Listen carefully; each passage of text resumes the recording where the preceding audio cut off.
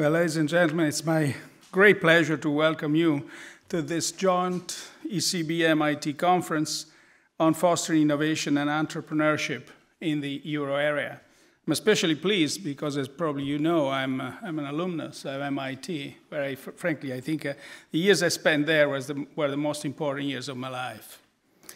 So this might, at first glance, seem an unusual topic for a central bank conference, since monetary policy principally operates through the demand side of the economy. But the long-term supply picture evidently also affects our ability to deliver on our mandate. Much of the debate today about the true level of the real equilibrium interest rate, for example, is a debate about the outlook for productivity growth, which of course depends in large part on innovation and entrepreneurship. Higher productivity growth is also vital to safeguard Europe's economic model of high wages and social protection, and hence to counter the sense of economic insecurity that is currently prevalent in several advanced economies. But aggregate productivity growth is more than just the development and application of innovation and new technologies which enhance or even revolutionize production processes. New technologies invented elsewhere need to be adapted by firms into their own production processes to make them more efficient. In short, productivity growth depends not only on the creation of new ideas, but also on their diffusion. To raise productivity growth, which has slowed in the euro area and in many other economies in recent years, we need to focus on both areas. There is a lively debate underway as to whether the rate of innovation has slowed out or not. Some argue that the great innovations of the past, electricity, railways, etc., will not be matched in the future, or that we have exhausted the gains from the information and communication technology revolution. Others remain more optimistic that the current slowdown in productivity reflects a transition to a knowledge-based economy, and that general-purpose technology, such as ICT, improve over time and generate complementary innovations. My view on the topic is that we should not be overly gloomy about the global prospects for innovation for two reasons. The first is that we clearly have potential to boost innovative capacity in the euro area. Consider, for example, the persistent gap between R&D spending in Europe and other major advanced economies.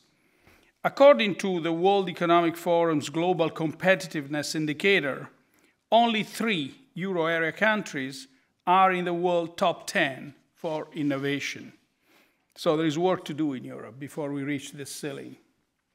So if, as the world's second largest economic area, we were to dismantle barriers to innovative activity in the euro area, it would clearly give a boost to global innovation. I will not go into detail here about what policies this might entail, but clearly government support for innovation matters.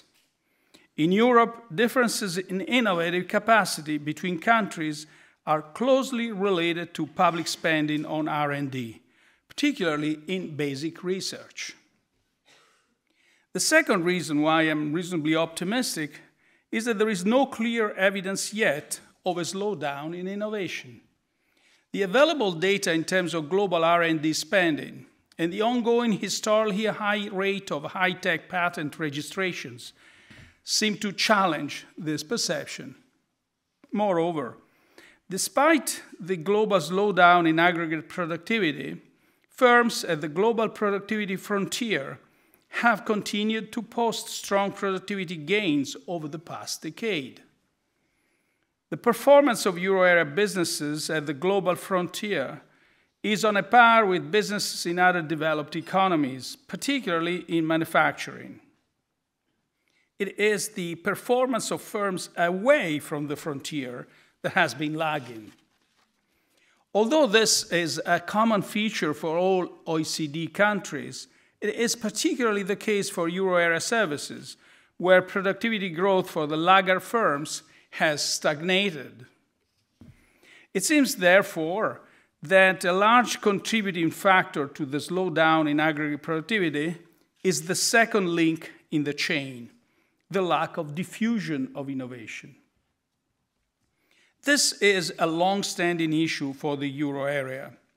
Better adoption of ICT in the United States appears to explain most of the productivity gap between the US and the EU 15 from 1995 to 2007.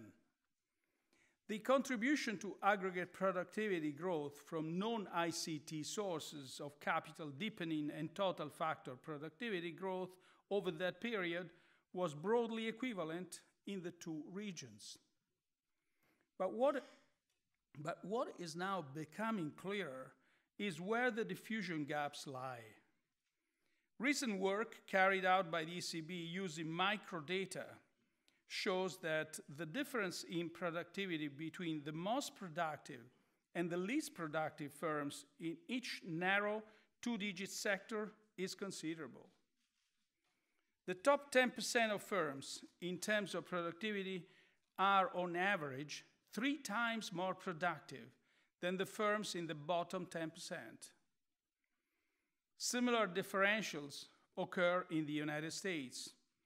This massive intra-industry productivity differential dwarfs inter-industry differentials.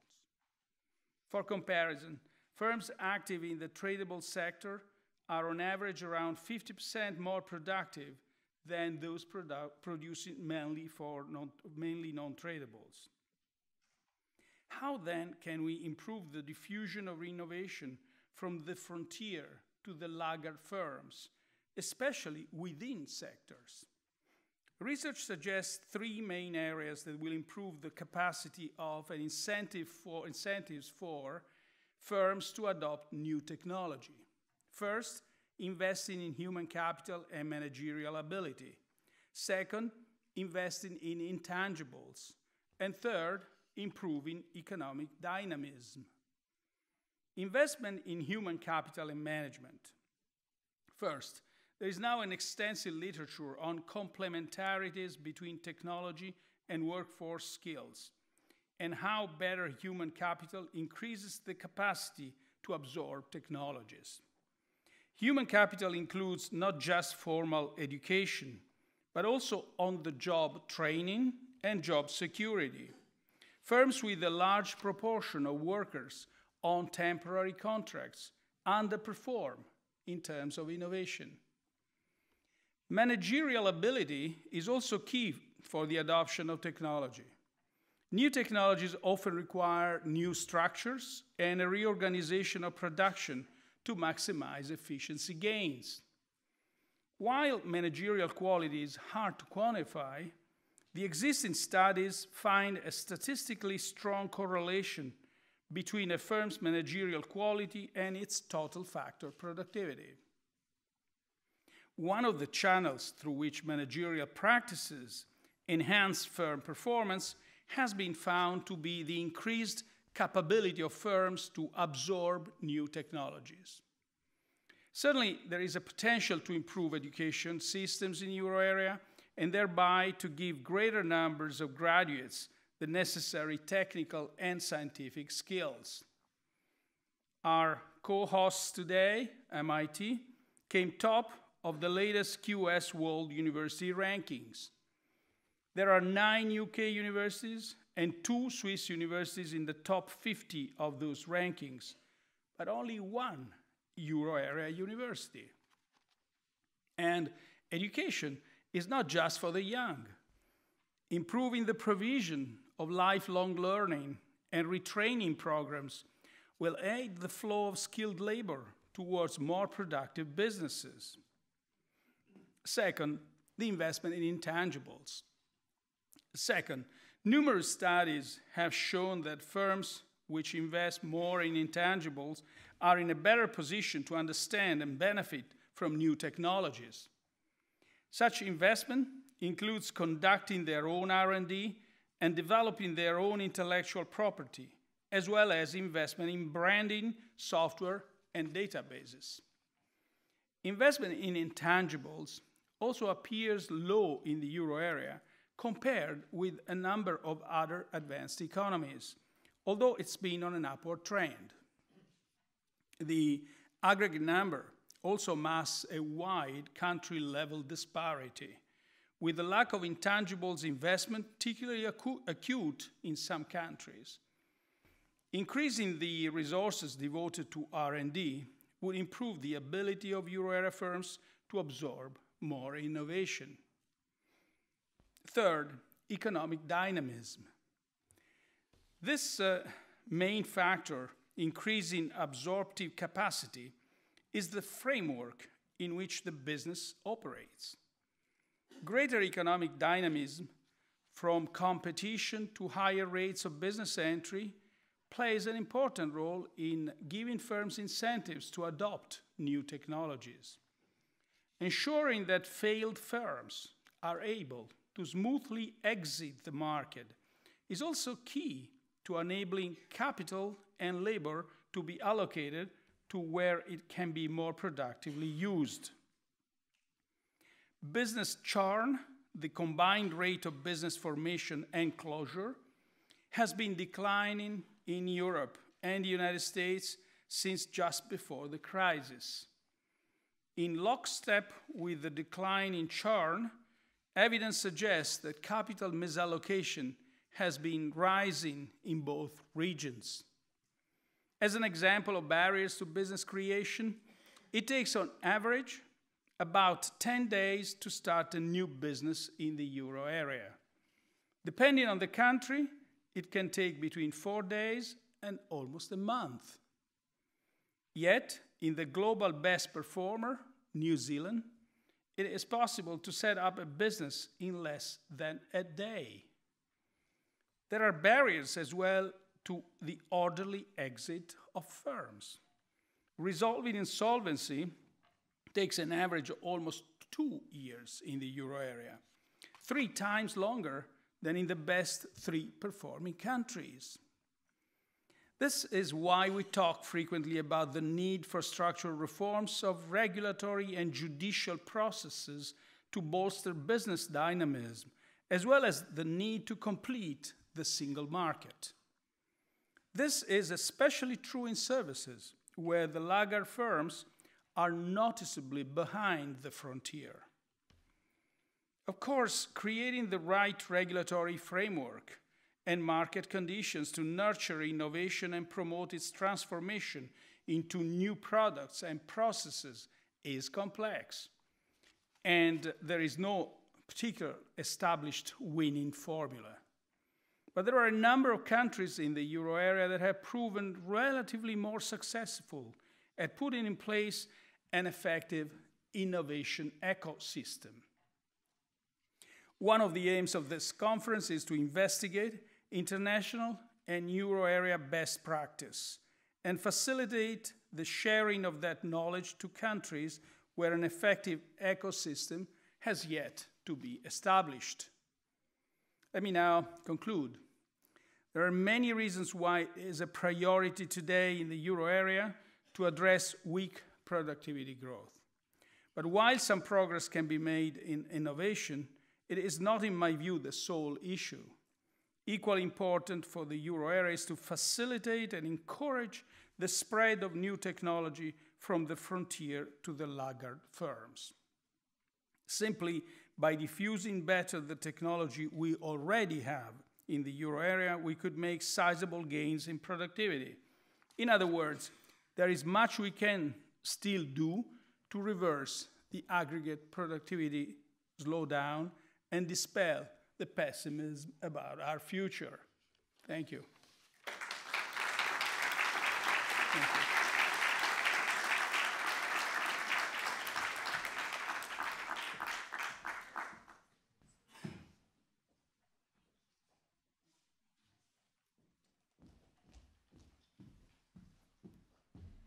I'd now like to welcome the provost from MIT, Martin Schmidt.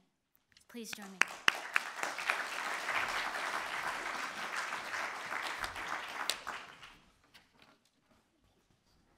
Thank you, Kathy.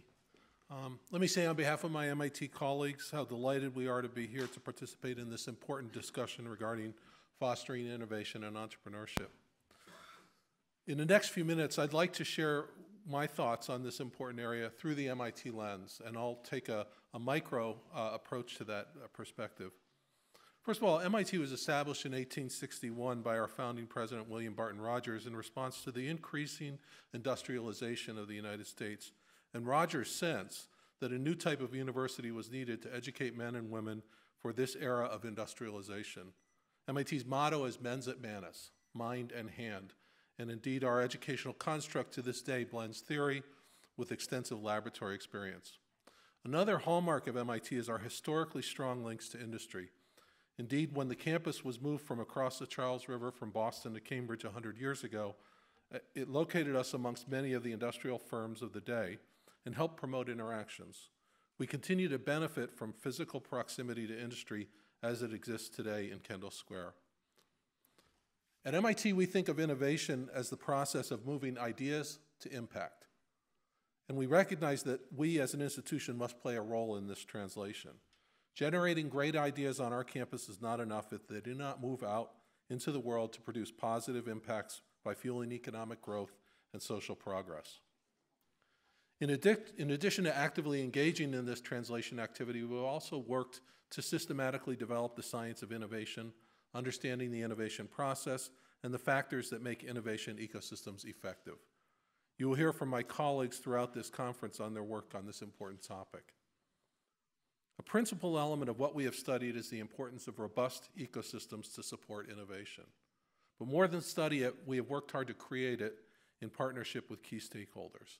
Today, we are blessed to have a very strong innovation ecosystem in Kendall Square and Greater Boston. And President Draghi, I think you would find Kendall Square to be a little different from when you and I first arrived at MIT as graduate students. But it is quite vibrant. Many would argue that there is no stronger biotech ecosystem in the world than in our region. So what is it that makes that so? In our view, it is the collaboration of the key stakeholders: research universities, large companies, startups, venture capital, and government. Over the course of just a few decades, each of these stakeholders has played a major role.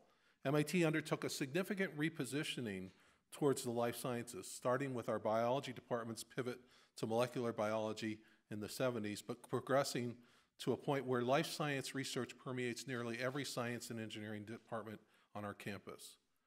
In addition, we succeeded in attracting large biotech companies to the area. A robust venture capital sector has formed with specific domain expertise in biotech, and to this day, that sector continues to develop innovative new models to support startups. We have developed the infrastructure to nurture startups in the region with spaces designed for their stages of development.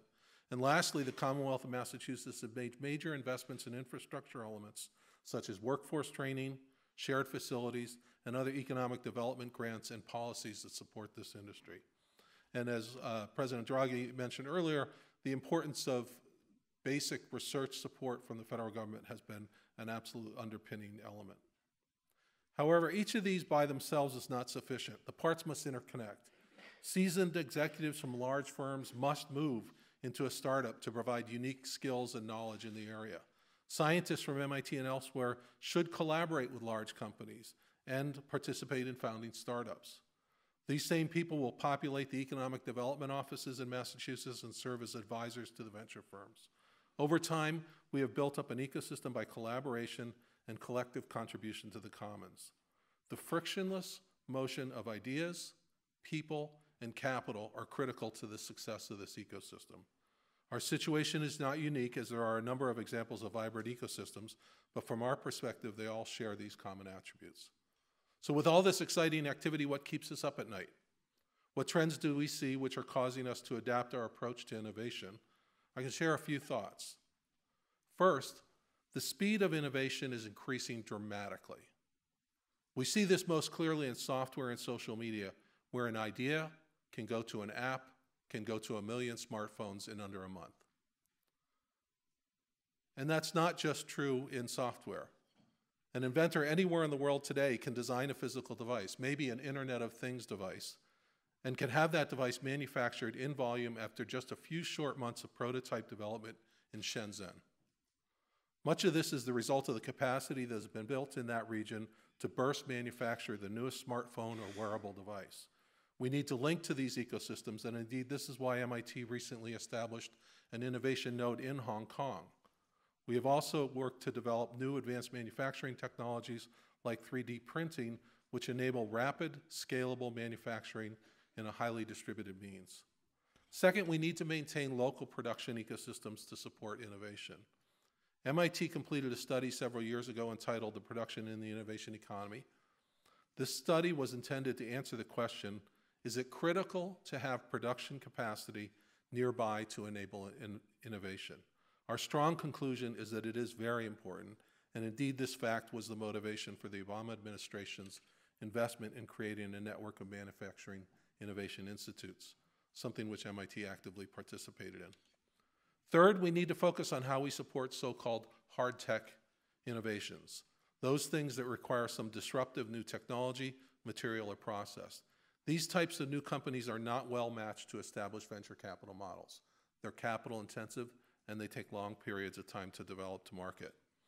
And that these companies are the ones that will give us some of the greatest societal benefit by introducing new clean energy sources, early diagnostic tests, new ways to supply clean water and abundant food around the world. Today, these companies struggle to get off the ground. We've been focused on in this area, and in fact, just this past year, MIT announced the formation of The Engine, a new venture that will provide support to these hard tech startups and address the gap that currently exists in the ecosystem. Finally, and connected to the third point, we see the need to drive new partnership models between universities, large companies, and startups. It's never been easier to bring a new idea to market than through a startup, and this is now the increasingly preferred path for ideas to leave MIT. In addition, and competing with that, we've seen a decline in the amount of internal innovation activities in large firms, in part because they have significantly reduced their R&D activities. This has adversely impacted the transfer of technologies from universities to large companies. So what does this mean for innovation in large companies? Interestingly, there's been a very significant increase just in the past few years in the number of corporate venture capital firms that have been formed, many of them created by older established firms. These firms are beginning to look to startups as a source of innovation. We see this as a very exciting development. It does require the corporation to restructure internally to leverage these new innovation pipelines effectively, and some firms struggle with this. However, we see strong synergies if large companies, startups, and universities can work together to develop these innovation pipelines. But new university-industry partnership models are needed to make this happen. Let me close by saying that from our perspective, it is clear that vibrant ecosystems are critical to the process of innovation. It's equally clear that these ecosystems need to dynamically evolve. We believe that they will evolve if all the stakeholders contribute to the commons and participate in this evolution. I want to thank you for the opportunity to speak today. I want to particularly thank the European Central Bank and its president, Mario Draghi, for collaborating with us to hold this important discussion. Thank you very much.